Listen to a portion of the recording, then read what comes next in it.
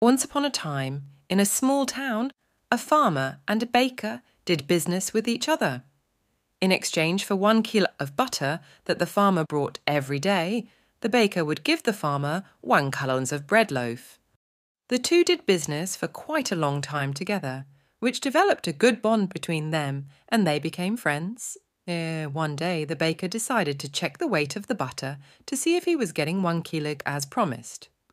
When he measured the butter, he found that the farmer was not giving him 1 color of butter, it was less than that.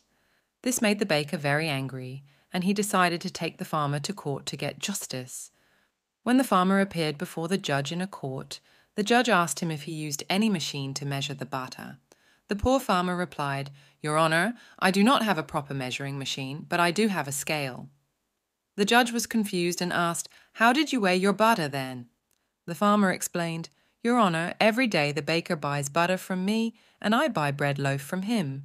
So, every day when the baker brings his bread loaf, which weighs 1 kilo, I put it on the scale. Then I put the butter on the scale to match the weight of the butter.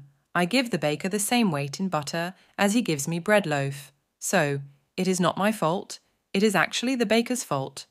This left the baker shocked. The judge pronounced the baker a cheater and punished him. Now that you completely heard the farmer and the baker story, did you understand what happens when you cheat on someone? It is not good, right? This story will inspire you to always do good to others. You will be amazed to find a huge collection of other fascinating fairy tales and bedtime stories too, in my channel.